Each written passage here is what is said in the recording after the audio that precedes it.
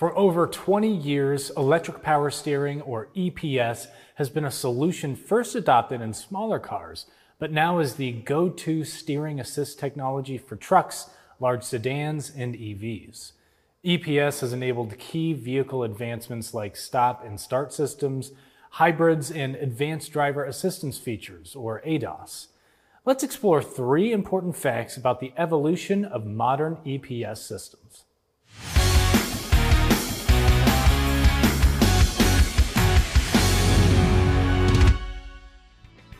EPS has seen significant improvements over the years. Early systems often overheated during extended parking maneuvers, and many drivers disliked the altered steering feel. Modern systems, however, have been refined to the point where they can even steer the vehicle autonomously. The biggest change has been in the electric power steering control module's connection with the vehicle. Fact number 1. The EPS control module is part of the vehicle's high-speed CAN bus, communicating with modules like the engine control unit, ABS, and body control module. This integration allows the sharing of data like vehicle speed, steering angle, and engine operation between systems. The EPS can even work with stability control to apply brakes and steer the vehicle. The shared data can solve mechanical problems like torque steer experienced by front-wheel drive vehicles, and even pulls due to road crown or misaligned tow. Fact number 2. EPS systems can't be fixed simply by replacing parts. The rack and module can be very expensive to replace, and steering angle and torque sensors are difficult to swap due to their location on the steering column.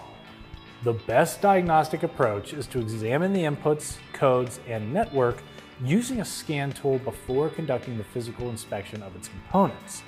It's important to review the data from the sensors to ensure they're not providing the wrong information.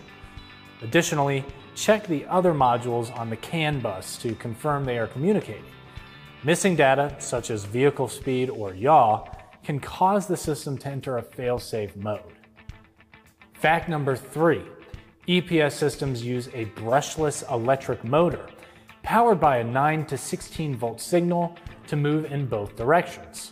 A rotational sensor determines the motor's position. If the module is replaced or tow adjusted, the steering system's end stop must be replaced to prevent overextension, in addition to calibrating the steering angle sensor. The motor can be attached to the steering rack or column, with many modern vehicles having it mounted to the base of the steering gear on the rack. It connects using a screw-like mechanism or a high-strength belt. The motor is generally non-serviceable, with gear lash and belt tensions set at the factory. Removing the motor may also void the core charge.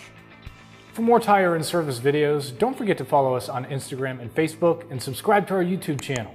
I'm Christian Hinton, coming to you from the Tire Review Continental Tire Garage Studio at Babcock's Media. Thanks for watching.